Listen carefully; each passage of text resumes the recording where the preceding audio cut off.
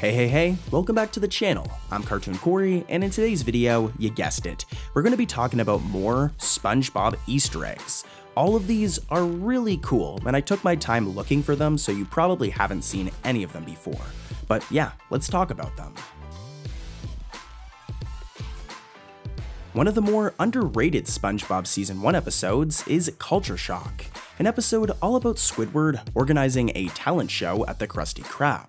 Near the end of this episode, after loads of terrible acts and performances, it is finally Squidward's turn to perform, and he entertains us with some iconic dance moves. Now, since this episode, Squidward has referenced his groovy moves a few times, but the most notable reference, in my opinion, was in the episode Hearts Squid, as when Squidward tries dancing to attract people, at one point, his moves are precisely what he does in Culture Shock.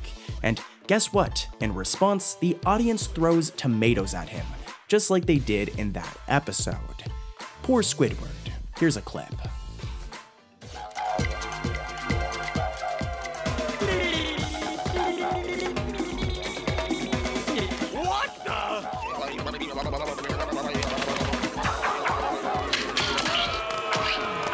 I will now bedazzle your dazzlers with interpretive dance.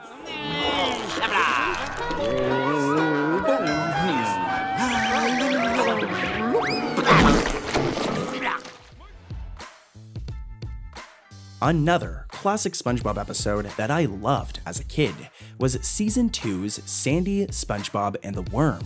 This episode was pretty darn epic, with SpongeBob and Sandy teaming up and going on an adventure to find the Alaskan bullworm that has been terrorizing Bikini Bottom.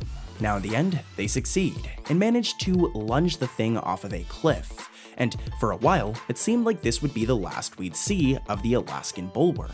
That is, until the episode My Leg, as during the montage where SpongeBob is trying to purposefully damage Fred's leg, Fred sprinkles salt over his leg, then SpongeBob rings a bell, and the Alaskan bullworm slithers over to Fred. Pretty cool, huh? Here's a clip.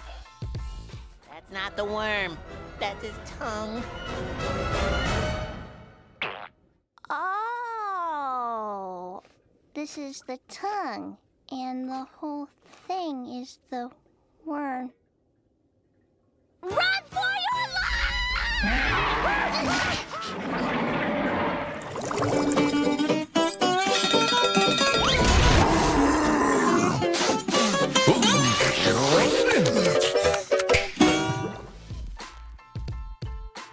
The episode, Appointment TV, has been covered many times on this channel, and that is due to it being full of Easter eggs. Like seriously, there is a good 5 to 10 Easter eggs in this episode, but today we're just going to focus on one. Back in the Season 3 episode, Mermaid Man and Barnacle Boy V, SpongeBob, Patrick, Squidward, Sandy, and Mermaid Man dress up as the IJSLA, and Sandy dresses up as Miss Appear and wears this costume. Well, she wears the exact same costume 8 seasons later in Appointment TV, thus making for an awesome callback or Easter egg. Here's a clip. The IJLSA were the most heroic heroes ever. And you had the best lunchbox, too. Once you put on these costumes, their fantastic powers will become yours. And Miss Appear! Now you see her. Now you don't. Does this outfit make me look fat? The International Justice League of Super Acquaintances, a subsidiary of Viacom.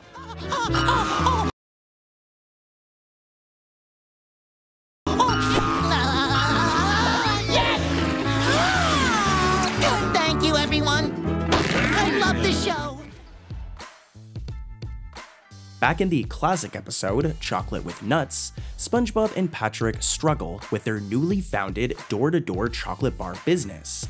That is, until they come across this Barnacle Chips billboard, which inspires them to be a little more business savvy. Well, it actually inspires them to start lying to people, but yeah. Well, as crazy as it sounds, this billboard has popped up quite a few times over the years as an Easter egg, with its most recent appearance being in the episode Teacher's Pests. Don't get me wrong, this is totally a really cool Easter egg, but I do find it funny that it's just a simple billboard. Nonetheless, I love classic references like these, so I hope to see it again in the future. Now I'm going to show a clip of the Easter egg with audio, but before I do, I just want to say thank you to everybody for watching today's video. Seriously. I'm Cartoon Corey, and I'll be back again tomorrow with more SpongeBob goodness. More Easter eggs, probably, too. I'm gonna do a lot of Easter egg videos this month, so make sure to subscribe. Also, if you comment on this video, I'll respond to your comment. If you're subscribed, I'll especially respond to your comment. It shows me if you're subscribed, so make sure to subscribe. Anyways, though, here's those clips with audio. There must be something to this selling game that we're just not getting. Other people do it. I mean, look at that. Eat barnacle chips. They're delicious. They are most certainly not delicious. Yet they sell millions of bags a day. Well, maybe if they didn't stretch the truth, they wouldn't sell as many. That's it, Patrick.